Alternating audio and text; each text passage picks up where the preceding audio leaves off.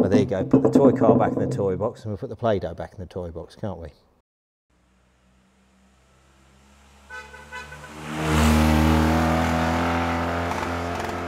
Well, just had a week in Italy, various car things. I used to get out there a couple of times a year, but then this pandemic happened and, well, you know, none of us got to do anything, did we, for a bit? So this has been my first trip out there, first trip out the country. And, you know, it's all right, it's all right. Luckily avoided all the chaos at the airports. All the other flights around me seemed to be cancelled, so someone was looking out for me and it was all right, yeah. So, but a bit of time with my mate at the lake, wonderful. See his new place and what he's done to it. He bought it during lockdown and had a lot of work to do on it, which, as he was locked down, he was able to get on with. So that was lovely. And then we did plenty of car stuff, which I'll probably bore you with. You can look at my holiday snaps. But we were concentrating on this Fiat 500 and the brakes, so we picked back up on that. You know, it's, yeah, I might have been on holiday, but I'm back to it now. So if you remember, we were having this problem where these was knocking, and it was clipping on here. You see these shiny bits where it's been hitting, and that was where the adjuster, the clutch adjuster on the shoe was knocking on it. So I've replaced all of it because I wasn't happy with it, and I thought, well, the best thing to do, start at the beginning with that and see what we got. So I think we should have a look at that and, you know, see how it's behaving. All right. Right, so we've got new drums, hub nuts obviously, new wheel bearings, and a set of shoes in there. Now, what we were doing was having a look at all this business, how it all fitted together and what was going on, and, you know, all these where it's hitting and so on. So we want to make sure that's all right. So yeah, we've got different construction to the inside of these, with more ribs on them, which is going to be stronger, and they also, you know, they seem to be good. They seem to be away from these adjusters. So this is the slightly different style of adjuster. These are the riveted on ones, that not the ones with circlips and so on. But we want to make sure that's all right and it's not making any contact with anything. So we need to work out, so we need to measure them and we need to measure there and see what's going on. And it's also quite nice to know where the shoes are sitting here, where they're running, you know, how close they run to here. So we've got to sort that out some way. Now at the minute I haven't got any grease in with the bearing just because of taking it on and off. So we've got to work out how to do that, and you know, it's various ways of doing it. You take lots of measurements. It'd be a right difficult thing to set up and do. So the way I do it is seeing as we're working on a toy car, we use some Play-Doh. But this is just the right stuff. So pinched this off my daughter many years ago. And I use this quite a bit in the engine building. But yeah, what we'll do, we'll put some of that on there. We squeeze some of this on here. And then we can see what we got, can't we? So pop them on there. And then we'll know what sort of clearance we got. So if we do that, so we're worried about them knocking. So we've got some of that on there. We'll see what it looks like. So pop this back on. And then we can see, get it back down. The inner bearing's already on there, the inner race. Pop the outside on. Now remember, this is the one with the opposite thread, this side. So normally you do up clockwise, but on this it's anti-clockwise to do up. So we just bed that in, nip that up tight, so that it's seated. There you go, it's tight, it's seated, we know it's all right. And then just give it a bit of a turn around, see what's going on. We can see what's knocking, what's happening, what it does to that Play-Doh. So there we go, that's that bit. Let's see what we got. Now we don't want these bearings falling on the dirt, do we? So be a bit careful with these. Right, so it's made a little mark on that one, but hardly touched that one. So we can safely say, you know, they're not in contact, are they? They're not going to be touching, are they? Look how thick that is, that, you know. So we're not going to have that touching. That's far enough away from there. If we pull that apart, you can see how thick it is. You know, we've got enough room there. They ain't going to knock. So we know that's all right. So we're happy with that bit, which is useful. So the only other thing I wanted to check, wasn't it, I said I would like to see, it would be worth seeing how close it runs to this edge. How close would be that edge of the shoe, how close it is to there, just because we don't want it rubbing on there and so on. I just want to make sure. So whilst we're doing that, we'll test that. So we can do the same sort of thing with that, can't we? We can pull a bit of this out, put it in here like that. Now you can use this, you know, decent, you know, if you're building engines, you can use a bit of this on the top of the piston to see how, you know, check your valve overlap and things like that, which is what I normally do on engine builds and various things. But, you know, it's actually quite a useful trick. So yeah, so we'll pop that on there and we'll seat it again and see what we got. So there you go, that's seated. We won't turn it over this time because I just want to see the witness mark it leaves in there. I don't want to sort of, if I turn it over, it'll all sort of pull it around on it and mess it up. It'll end up everywhere. There you go. Right, there you go. So that's just nipped it up. So we know that's about where it's going to sit. And let's see what we got.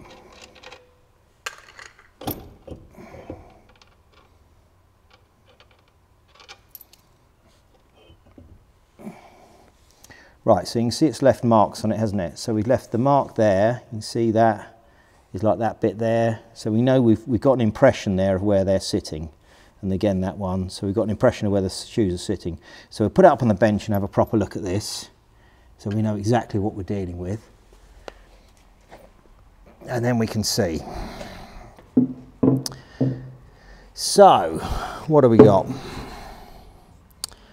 If I cut into this with a scalpel, and then we can see sort of what depth we got.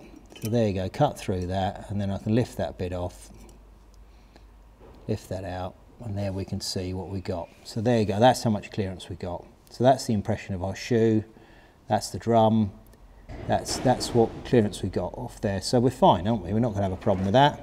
So that's nice and easy. We know that's all right. This is totally unnecessary normally when you're working on stuff, but it's just because we had that problem before, I wanted to make sure we're not engineering a problem in from the start. So there you can see, look, we've got plenty of clearance there. That's the impression of the shoe. That's the impression of the inside of the drum. No problem with clearance. So yeah, as I say, it's not something you'd normally worry about doing, but because we'd had issues, I want to make sure we're not dialing them back in. You know, there's no point replacing all this and saying, oh, that'll be all right, because it's all new. Well, what was wrong with the other stuff? Why was it doing it on the other stuff? We don't know. There was something obviously not right with that. So this is a nice little way to make sure we're all right. So we know we are, so we can button it up and put it together. So I'm put some grease in these, put the seals back in, and off we go. And we got some footage of me using the arbor, pressing the bearings in and so on, so you can just see what's done really. So simple stuff, but, and they're fairly simple cars. But that does mean you can end up with issues quite easily, you know, through just assuming things are going to be all right, which is what happens all the time, isn't it? Oh, it's all new, it's going to be all right. Well, it might not be. It might be that new stuff's no good. But yeah, this old Play-Doh's been invaluable. Yeah, it can't be that old, can it? Because it ain't dried out yet. But it's of a vintage because the girls are growing up now. There we are, they don't miss it now. Yeah, there you go. Well, there you go, put the toy car back in the toy box and we'll put the Play-Doh back in the toy box, can't we? Right. Let's get some grease in them and assemble it properly, I think. I'm using this just because we've got some, which is just a multi-purpose high melting point grease. This is actually Agip. I know why they changed their name to ENI, I do not know. Why would you change a good brand like Agip? So that's the Carney, isn't it? The Agip Carney, which is the Wolf of Rome, isn't it? With the six-legged Wolf of Rome, the Carney, which is was the founders of Rome, brothers Remulus and Romulus, were suckled by the wolf because they were orphans. Close to my heart being an orphan, but there we are. And she covered their legs. She covered them in mud and hid them underneath her whilst she was suckling them. And the other animals, thought that she had 6 legs and were terrified of her, and would you know, so she protected them like that by hiding them under there. And it's a bit of Roman mythology, but anyway, that's why they use that. I'm sure a professor of this stuff would tell me I'm talking out my head, but there you go.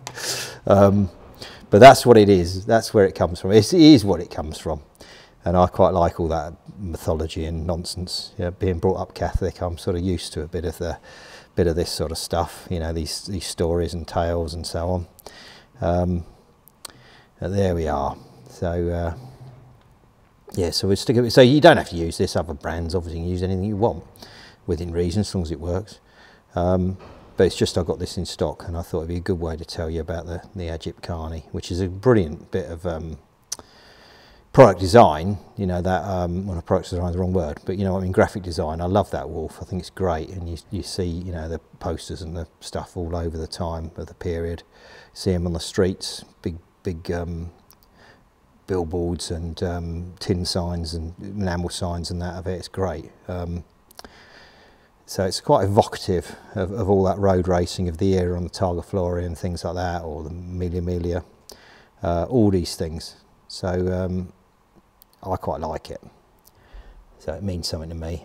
And of course they sponsored Ferrari and things, didn't they? So everyone sort of likes it, the Egypt thing. So God knows why they changed the name. They didn't change the design, which was good. Thank God for that. But changing that name I thought was a bit weird, wasn't it? You know, changing your, you know, from something that was so iconic and well known, I don't know. Anyway, not for me to say why they did it. They obviously decided they thought it's the right thing to do. Right, so we want to pop that in, don't we? That seal, we want to get that seal in there. Let's get that in with it.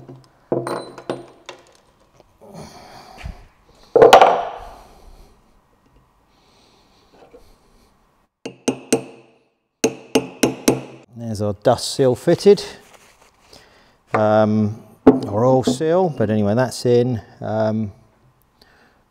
Bit of grease in here, so we've got a bit of residue in there, just to keep it nice. Now wind a bit into this bearing. So what we're trying to do is force it in between the bearings. You can get a tool for putting on a grease gun that does this, that sort of wedges it through them and sort of pumps it through them, but I've always found that you end up with it covered in dust from the workshop and end up pumping all the dust and dirt into it. So just do it by hand, you know. Do it like this, and at least it washes off your hands, doesn't it? And you keep the cap back on your grease and you keep it all nice and clean, as long as you don't drop it on the ground. The bench is fairly clean, it's all right at the minute. So it's counterclockwise to do it up, so we do it up, nip it up a bit, and then we'll go back quarter of a turn. So we go up there, and we'll go back quarter of a turn and see what we got. Bit too much there, isn't it? So we come back a bit, halfway there.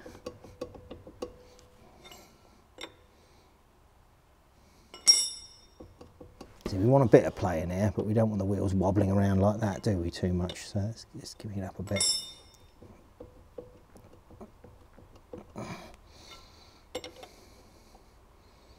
So that was tight there. Let's just come off a bit to there, I think.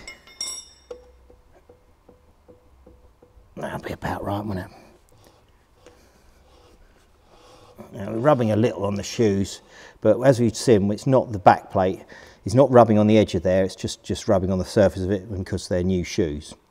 So that's another reason why I wanted to do that check, that they weren't rubbing on the outside of the drum, you know, which is why we did that. So we know it's not that. So we know it's just a bit of, you know, they're just pulling a little bit because they've just got a bed in. So we want to peen that over. So we want to use a suitable shape of chisel to just chase into there and peen that over. They're a bit of a sod to do these, but you know, get it right, it'll be okay. We saw all that, didn't we? Because we looked at it before, didn't we? So I'll just give that round there so I can get onto it. And not always easy if you're left and right handed, is it? Sort of thing. So yeah, I'm going to get it in about the right place. And we'll just try and peen that over. And that'll do, won't it?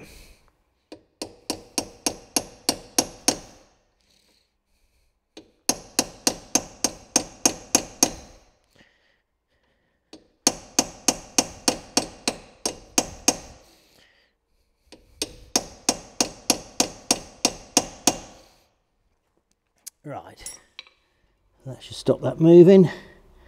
Yeah, that'll stop it. I might get that, I might just get something a bit blunter on there to push that in more. But that should do us, I think.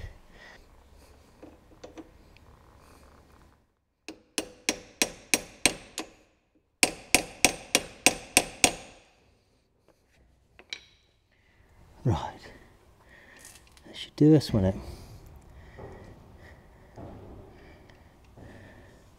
Ain't going to come off, that'll do. So on with the grease cap and we're done really, and that's that job done just for a road test. So yeah, I reckon that'll do for now. We'll see what it's like when it's been around the block a couple of times.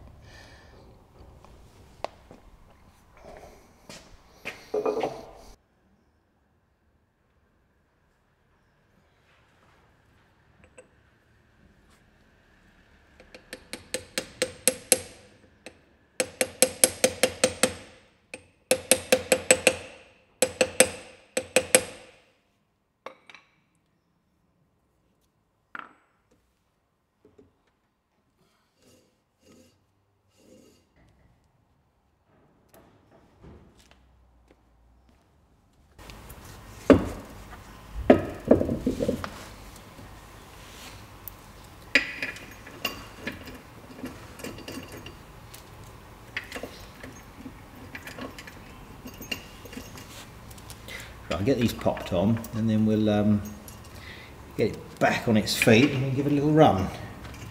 Now you want to be careful with these nut runners with little things like this because you know it's a bit brutal for them. So we'll just nip them and I'll bar them up properly later when it's on the deck. But yeah, don't you can do a lot of damage with one of them things by stripping threads and overdoing things. So you've got a little bit of play in there, which is what we want. That will, you know, when they warm up, that'll expand and then you won't get so much of it. But yeah, it should be all right, won't it? At least it rolls nice and free. And yeah, we'll see how it beds in and what they're like when we run it.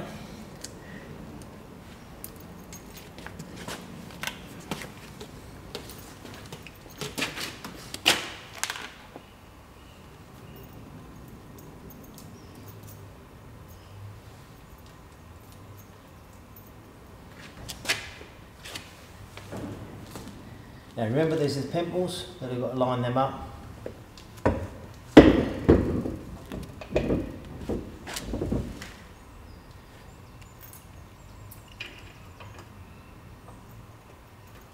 Fiat went in for these little pimples and little pegs to put on things. It was a scourge to line up.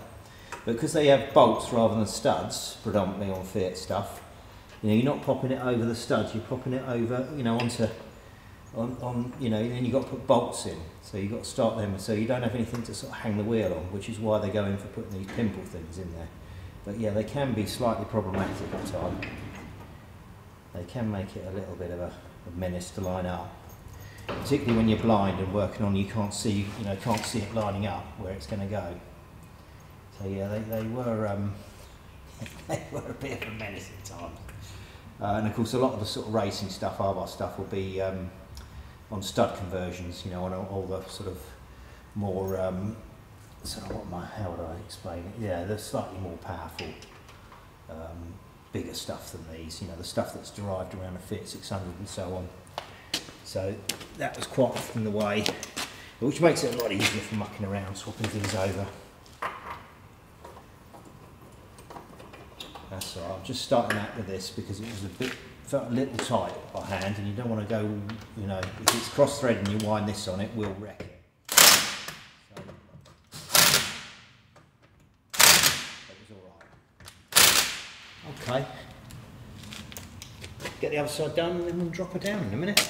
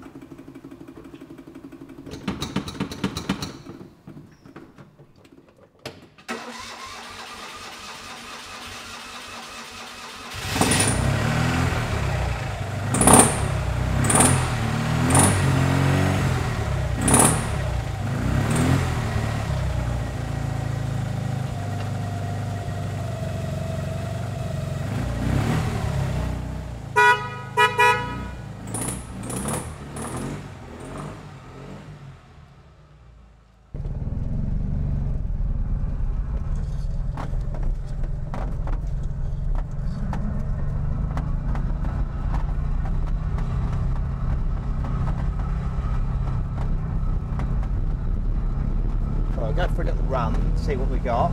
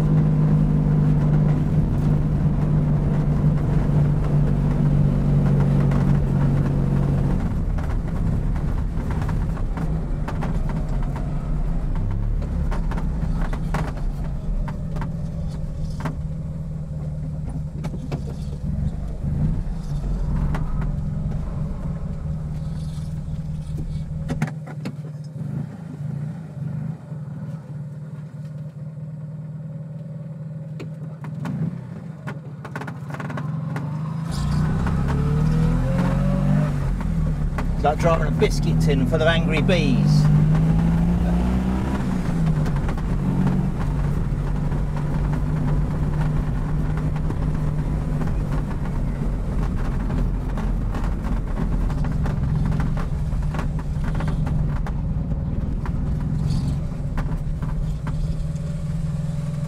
There you go, that's a little success. I think we'll say goodnight.